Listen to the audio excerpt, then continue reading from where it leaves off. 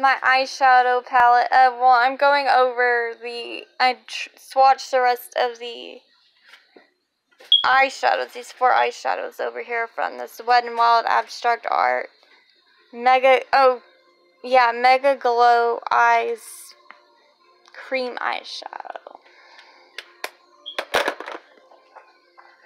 That's what I figured I'd start out with first, since I was already talking about the blush / illuminator right there. Right. This one's the blush / illuminator. And then these other ones are these 3 eyeshadows. 4 eyeshadows. The bottom one, this one's the purple one.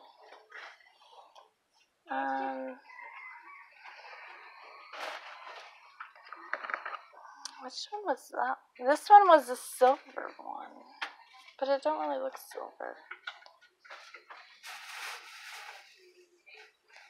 And then that pink one is the lightest one. What's that one? There.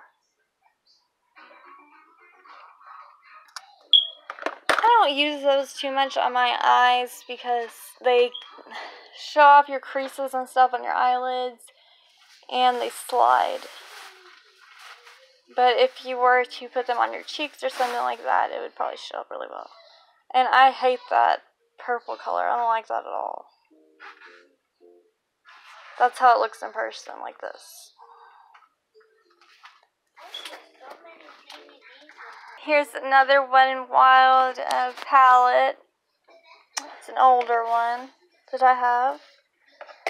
So what I found is that Wild and Wild and Markwins are like the same, or because some of them say Wet and Wild and then they also say Markwins.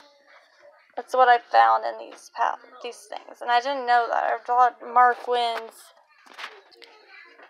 So this is a swatch of that.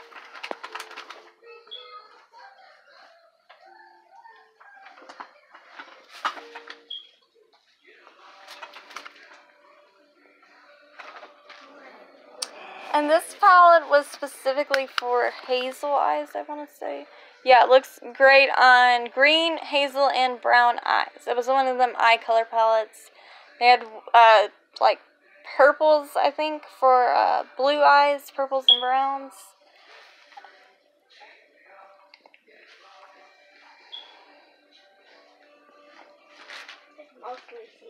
Okay, so now I just swatched some more of the Markwins. These are little individual ones.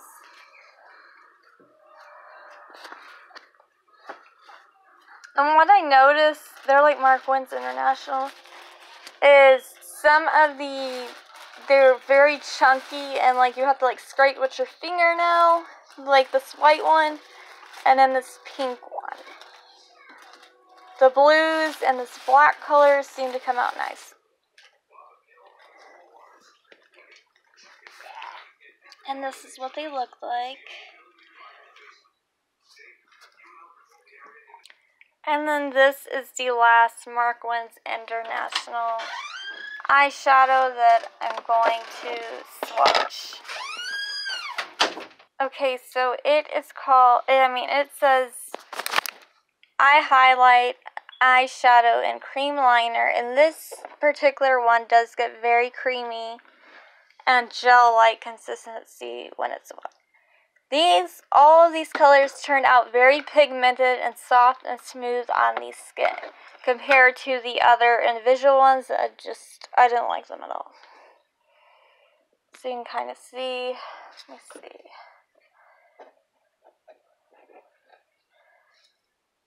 They're pretty much the exact same colors as they're supposed to be. This type of pigment you usually don't see in cheaper brands.